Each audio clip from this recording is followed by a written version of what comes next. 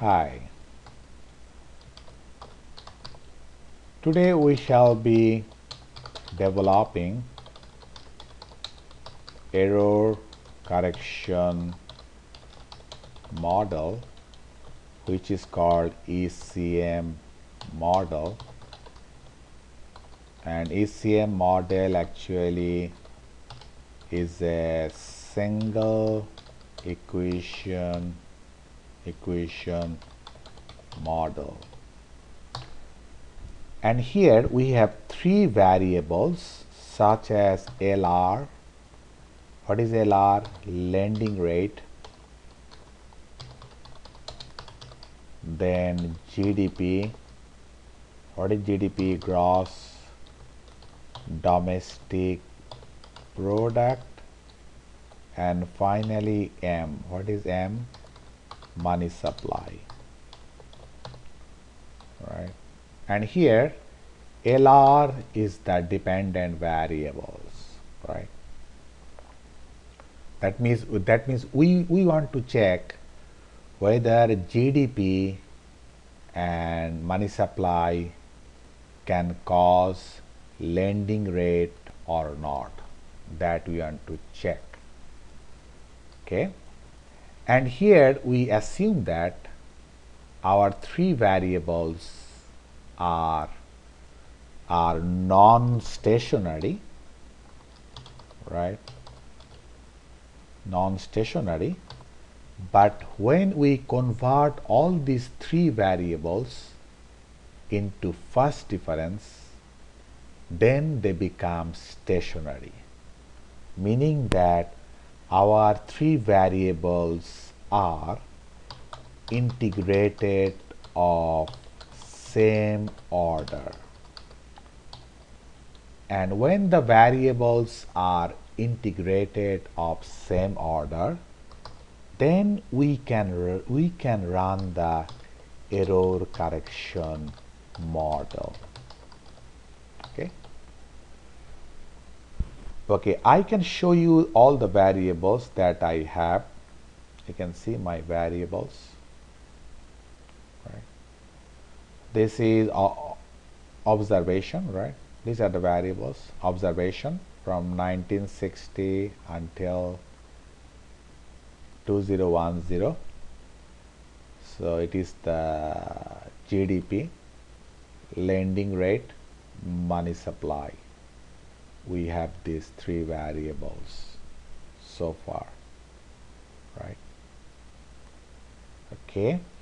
So first, so when the variables are integrated of same order, then we can use the Johansen test of co-integration, right?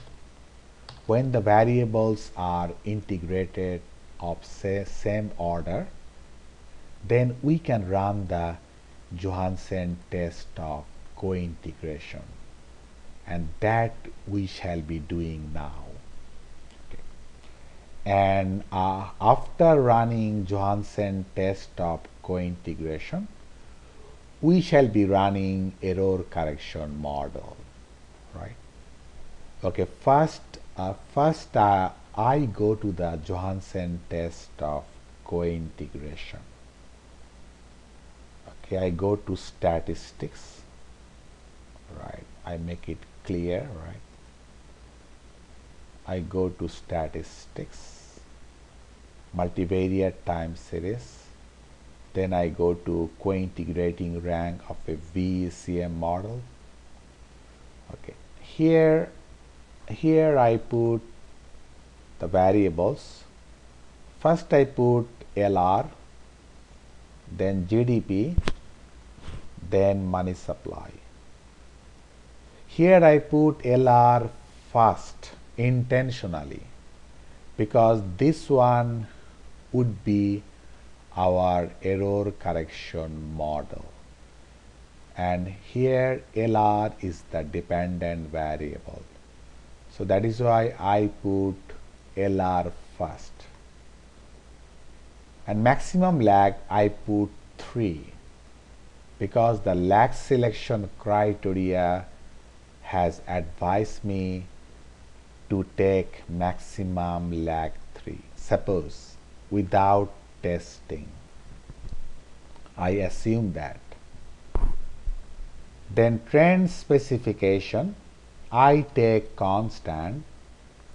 Then I take time settings. Here I take observation, right? Observation. And our data is a yearly data. I select yearly. Then I press OK. And from reporting, I select this one, report maximum eigenvalue statistics, that I select. Okay, then I press OK. So the result has come up.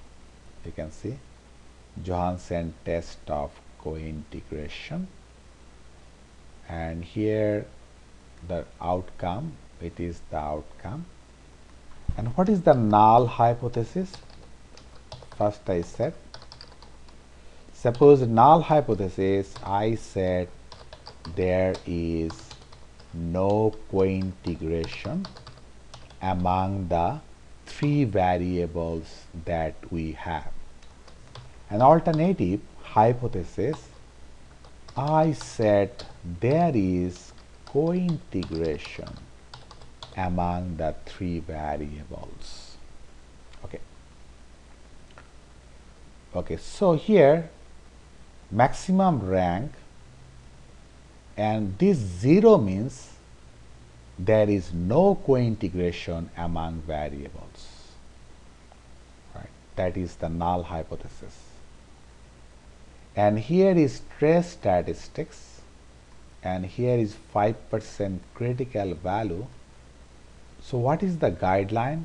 The guideline is when the trace statistics is more than critical value, we can reject the null hypothesis and can accept alternative hypothesis. But if the trace statistics is less than critical value, then we cannot reject null hypothesis. Rather, we accept null hypothesis.